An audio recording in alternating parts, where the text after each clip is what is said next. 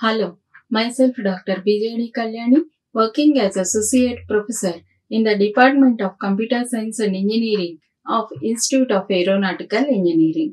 In this video, I will discuss the problems that are related to basic computer organization and design. The first problem statement is a computer uses memory unit with 2561 kilowords of 32 bits each. So the memory addressing space can be 2561 kilowords and 32 bits of each. A binary instruction code is stored in one word of the memory. The instruction code is stored in one word of the memory. The instruction has 4 parts. The instruction format can contain the 4 parts. The first part is an indirect bit. Second part is an operational code. Third part is a register code, part to specify one of 64 registers, and an address part. So, instruction format can consist of 4 parts. One is indirect bit, second one is the opcode, third one is register code to specify the 64 register operations, and an address part. Now, the problem statement can be how many bits are there in the opcode or operational code, the register code part, and the address part. So, instruction can be specified by using the 4 parts. One is the indirect bit, second one is the opcode part, third one is register code part, next one is the address. So, how many bits that each part can be the opcode, register code, and the address part. The second one, draw the instruction word format and indicate the number of bits in each part. Next, how many bits are there in the data and address inputs of the memory. So, here 256 kilowords are there. So, the 256 kilowords can be represented in 2 power 8 into 2 power 10. 2 power 10 is represent the k value, 2 power 8 is the 256. So, here 2 power 18 is the value. So, here 18 address lines can be used to address the 256 kilowords of the address space of the memory. And there are 64 registers are there. So, 2 power 6 can indicate the 64. So, each register code can be the 6 bits. The address is of 18 bits. So, here 2 power 10 is the k value and 2 power 8 is the 256. So, 2 power 18 address lines are used to reference the address space of the memory. So, the address space can be the 18 bits. And 64 registers are there, 2 power 6. So, the 6 bits can be used to represent the register code. And the direct bit can be taken as 1 bit. So, total the 25 bits that can be 18 plus 6 plus 1 bit. So, these can be the 25 bits and the computer is of 32 bits each. So, the 32 minus this 25, the 7 bits are used for the opcode. So, here address space is of 18 bits, register code of 6 bits, direct indirect bit is 1 bit and the opcode can be the 7 bits. Now, the instruction format can be used to represent 4 parts. One is indirect or direct bit which is of 1 bit. Next, opcode is of 7 bits, registers are of 6 bits and address space is of 18 bits. So, totally it should be the 32 bits. So the data part can be the 32 bits, the address part can be the 18 bits.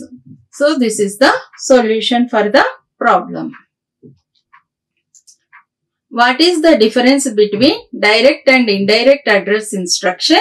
How many references to memory are needed for such type of instruction to bring an operand into a processor register? So there are two types of addressing modes. A direct address instruction need two references to the memory. So to read the instruction, to read the operand. And indirect address instructions need three references to the memory. Read instruction, read effective address, read the operand. Now with an example we can discuss. The instruction format, the I bit can be represented whether it is a direct address or indirect address. If the opcode, next the address. This is the instruction format. If I value is equal to 1, it is an indirect address mode. If I value is equal to 0, it is a direct address mode. So here, in case of direct addressing mode, what is the address that is specified in the instruction format? Instruction itself, for example 100, and it is I value is 0, which indicates it is a direct address. Then in the memory, for example, the operation is the add operation.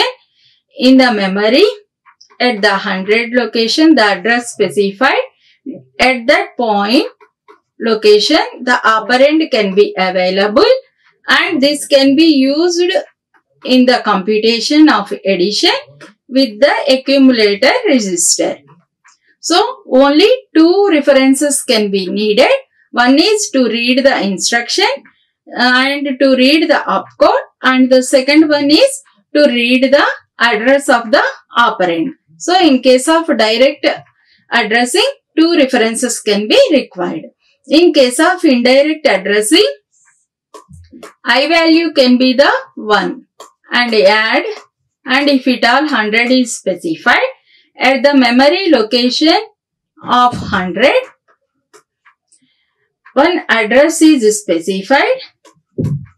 This is the effective address of the operand, and if the memory is referenced at the 300 location, there itself the actual operand can be available.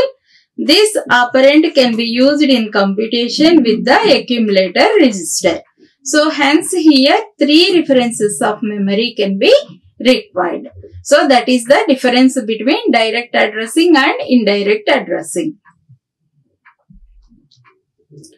Next, the following control inputs are active in the bus system. For each case, specify the register transfer that will be executed during the next clock transition. So three selection inputs are considered: S0, S1 and S2.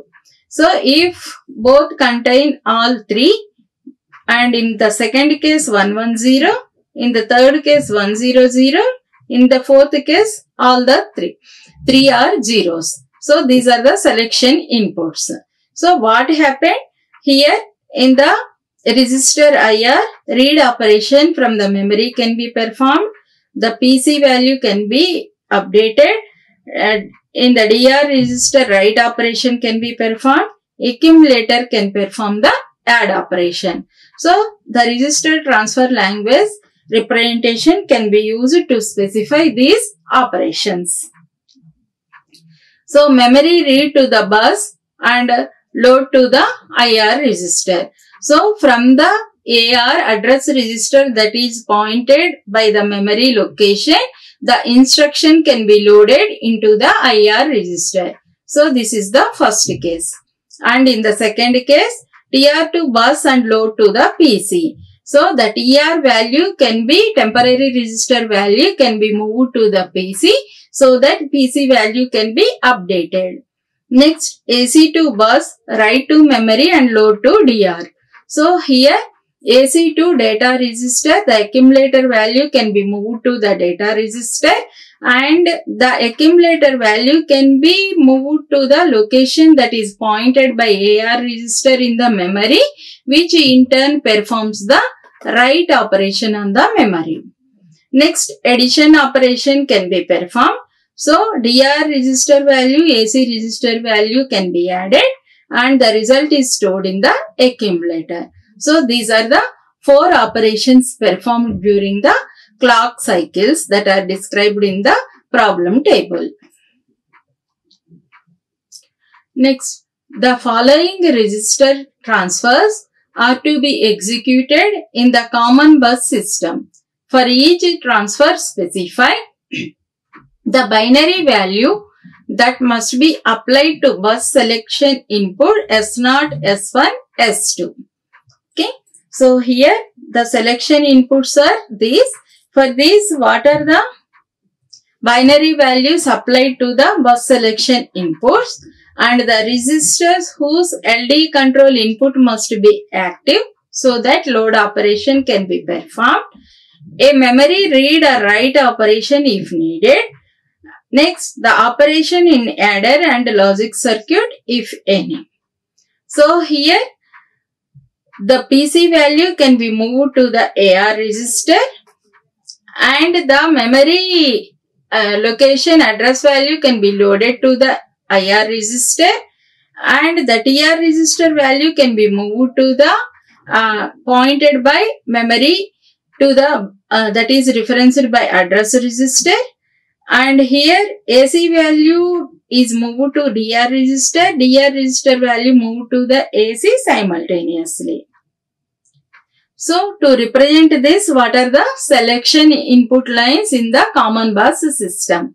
To perform the first operation, the selection can be the 0, 1, 0. So that the loading, the PC value can be loaded to the AR. So, here is the AR register, the LD loading of value of the PC can be performed. During second one, the memory address reference that has to be instruction can be moved to the instruction register. So that the selection input S2 can be 1, S1 can be 1 and S0 can also be 1. So that IR can be read, memory read operation can be performed. And the temporary value can be moved to the here memory so that the write operation can be performed. With the selection input S2 is 1, S1 is 1 and S0 is 0. Next, simultaneous data transfer can be taken place between AC and DR with the selection inputs S2 is 1, S1 0 and S0 0. Next problem. Explain why each of the following micro operations cannot be executed during a single clock pulse. Okay. In the common bus system, specify a sequence of micro operations that will perform the following operations. That is, PC value pointed and can be loaded to IR, accumulator added with TR value can be moved to the accumulator, and AC value can be added to DR and the sum is stored in the DR register. So, during that PC cannot provide address to memory, address must be transferred to AR first. So, during one clock pulse, the PC memory pointed location cannot be transferred to IR. So, it has to require 2 cycles. The PC value first moved to the AR register and that location pointed instruction can be loaded to the instruction register. The second operation is add operation must be done with DR. So, transfer of DR to DR can be done first. So, which has to require 2 clock signals. So, that the AC value can be added with DR and the result can be stored in the AC. Next, DR plus AC, result of addition is transferred to AC. To save the value of AC in its content must be stored temporarily in DR. So here also the data transfer can be simultaneously occurred between AC and DR. Later on addition operation can be performed and that value can be moved to the AC. So it can also require more than one clock signal. Consider the instruction formats of the basic computer for each of the following 16-bit instructions. Give to the equivalent 4-digit hexadecimal code. Explain in your own words what is the instruction that is going to be performed. So the sequence of 16-bit instruction with 4 hexadecimal code can be given, and what is the register transfer language operation that can be performed. So here this value can be equivalent to 24 and this is the add. So adding the content of 24 of memory to the accumulator, that operation is performed during the first sequence of hexadecimal code, 16-bit hexadecimal code. And next this code is representing 124 and 1011 is STA store. So here memory location of 124 can be pointed and can be referred with the accumulator. The storing of that 124 location can be stored in the accumulator value. Next, increment the accumulator by 1 with the register transfer 0, 1, 1. So depending upon the opcode value, the instruction format, the instruction type, whether it is register referenced, memory reference, input output instruction can be identified, and this is the address on which this operation can be applied. What are the two instructions needed in the basic computer in order to set the E flip-flop to 1? So if at all any extra bit that is generated during the arithmetic operation, E flip-flop can be activated to 1. So two instructions that can be operate on E flip-flop are CLE, CME. CLE is clear 0, a 0 value is moved to the E flip-flop. CME is complement E, the E value that is stored can be get the 1's complement value. Next, the content of AC in the basic computer is hexadecimal A937. This is the AC content. And the initial value of E is 1. Determine the content of AC, E, PC, AR and IR in the hexadecimal after execution of the CLA instruction. Okay. Repeat 11 more times starting from each one of the register referenced instructions. The initial value of PC is hexadecimal value, that is 0 to 1. So what happens whenever the CLA instruction is executed with the registers AC, E, PC and AR. So the register values E, AC, PC, AR and IR. Initially it is the AC is having the value A937 and E is having a value 1 and the PC value is 021. And whenever you applied the CLA, so here the accumulator, clear accumulator, CLA means clear accumulator, the AC value, 0 values can be stored in the accumulator. And if it all the register transfer language instructions that if you are applied, how the register values of AC, PC, AR, IR can be varied. And next CLE means clear E, so that E value can be cleared 0. CMA, complement the accumulator so that the accumulator value can be updated with the complement. Next CME, complement the E value so that the complement, 1's complement E value can be saved. CAR means circular right shift can be applied so that the values can be updated, and circular left shift can be applied. Increment the value by 1, here 37, so you can get 338, and skip if the next, depending upon the Z value, N value positive, the sign bit can be checked here, and 0 value can be checked here, and halting the computer. These are the various register transfer instructions. On that, how the initial values has to be changed between the registers AC, PC, AR and IR and the E flip-flop. Next, an instruction at address 0 to 1 in the basic computer has I is equal to 0, an opcode of AND instruction and an address part equivalent to 083. So, the instruction format, 3 fields are specified. The I value can be 0, so which indicates is a direct addressing mode. On the address part equivalent to 083, and on a basic computer instruction has an address part equivalent to 083 in the hexadecimal form. The memory word at address 083 contains the operand value is B8F2. The content of AC is A937. So, have to perform the AND instruction. So, go over the instruction cycle and determine the content of the following registers at the end of execute phase. So, after executing the AND instruction, what is the values of PC, AR, DR, AC and IR?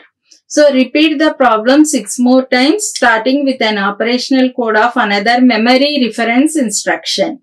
So, it is a direct addressing I is equal to 0. The memory reference instruction, what is the opcode? So, initially the PC is having 0 to 1, AR, DR and AC is initialized with A937, IR is 0 value. And whenever you performed the AND operation, the register values can be changed. And the AND operation, add operation can be performed with the accumulator value. Okay, so here the accumulator value can be added so that the result is again stored in the accumulator itself after performing the add operation. Next, LDA load the accumulator with the data register value to the accumulator and store the accumulator, the value of the accumulator, and branch unconditionally, and also during branching the PC value must be updated.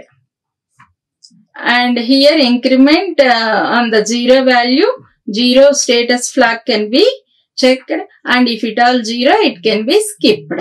So these are various memory referenced instruction with the initial value of AC A937. If it all I value 0, all should be pointing to the memory address. Next, show the contents in hexadecimal of registers PC, AR, DR, IR and SC of the basic computer when an ISZ indirect instruction increment skip if 0 instruction, indirect instruction is fetched from memory and executed. The initial content of PC is 7FF. The content of memory at this address 7FF is EA9F. So, the content of memory at address EA9F is OC35. The content of memory at address of C35 is FFF. Why? Because it is an indirect addressing mode. So, the effective address of the operand can be specified. One more memory reference can be required to get the actual operand. So, give the answer in a table with 5 columns, one for each register and a row for each timing signal. Show the content of registers after the positive transition of each clock pulse. So it is an example of indirect addressing mode after execution of the increment skip if 0. So initially PC is having 7FF. During first clock take, the 7FF can be moved to the address register. Next clock pulse, the initial value of the 7FF address EA9F. So that address can be loaded. Okay.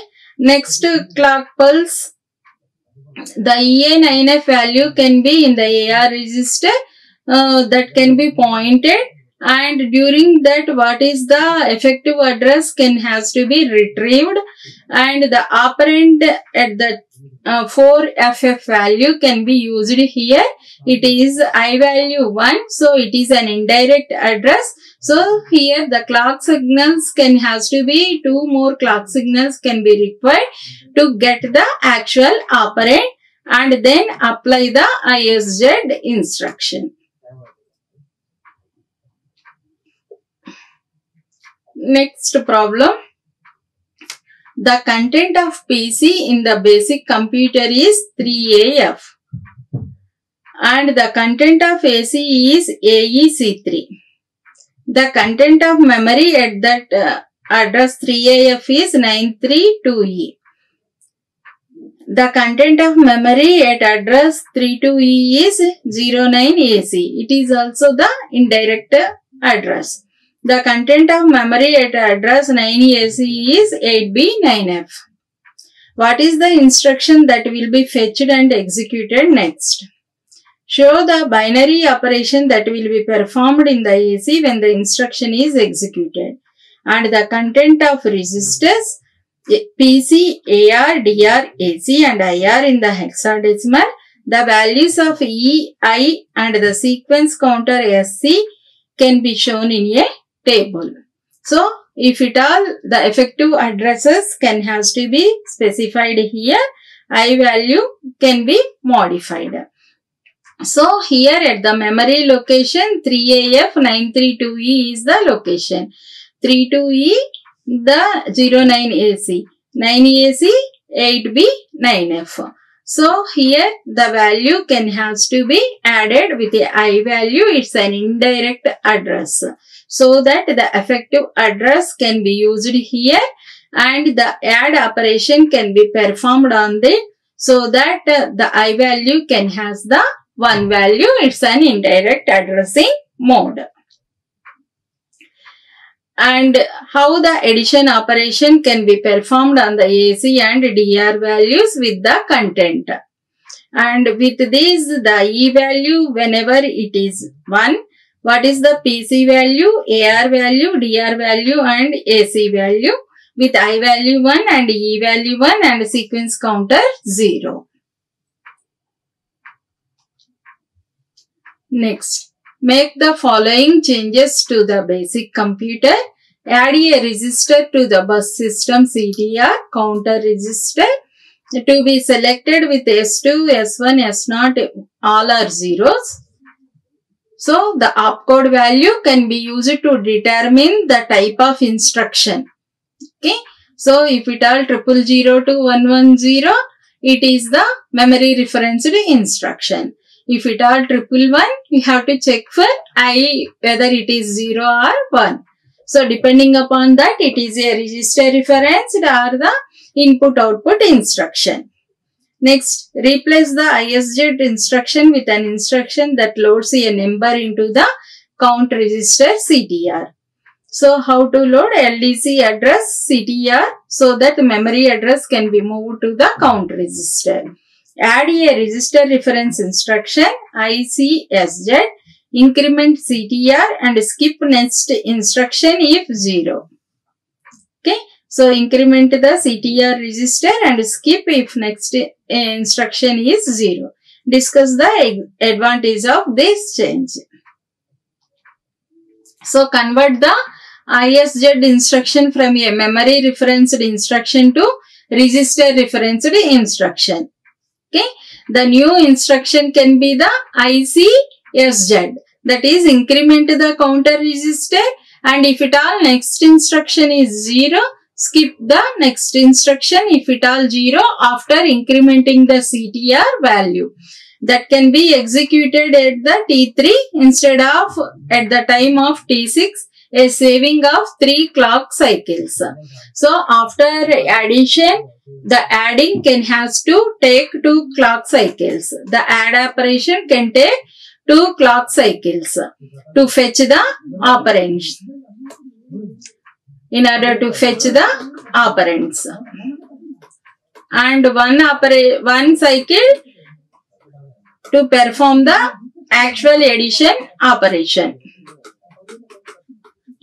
But if you used ICSZ, the counter value can be incremented and there the check for 0 can be done. If it all 0, the skipping of next instruction so that the 3 clock cycles can be saved here with the help of ICSZ instruction. Next, a computer uses a memory of 65,536 words with 8 bits in each word. It has the following registers PC, AR, TR, each of 16 bits, and AC, DR, IR, 8 bits each. So here the word size of the memory can be 8. So AC, DR, IR is of 8 bits. A memory reference instruction consisting of 3 words, an 8-bit operational code 1 word, and a 16-bit address in the next 2 words. All operands are 8 bits. There is no indirect bit. Okay. So draw a block diagram of computer showing the memory and registers. Draw a diagram showing the placement in memory of a typical 3-word instruction and the corresponding 8-bit operand. List sequence of micro operations for fetching a memory reference instruction and then placing the operand in DR. Start the timing signal at the T0.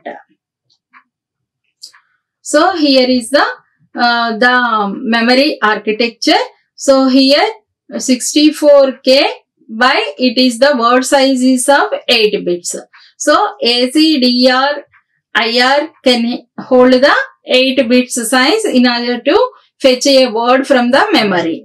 And here 16 bits is the addressing lines that are pointed to the memory. So PC, AR, TR is of 16 bits each in order to point to the address space of the memory. So this is the register block diagram. And memory here, during the memory, the opcode can be stored and all can be the operand can be the 8 bits. But here off address can be used. Here the PC, AR, TR can be of 16 bits. But memory word size is of 8 bits. So off address can be used to refer the memory address space. And during the first clock signal, the PC value can be incremented, and during the PC, what is the instruction is there that can be loaded in the IR. Next, the decode operation can be implemented so that 0 to 7 bits can have AR can be loaded and pointed with the PC value. Next, AR 8 to 7 can be used to represent the what instruction or what operation can be performed, and the operand can be fetched with the help of data register DR. Next problem. A digital computer has a memory unit with a capacity of 16,384 words and 40 bits per word. The word size can be the 40 bits. The instruction code format consists of 6 bits for the operation part and 14 bits for the address part. No indirect mode bit, only all are direct mode addresses. 2 instructions are packed in one memory word, and a 40-bit instruction register IR is available in the control unit.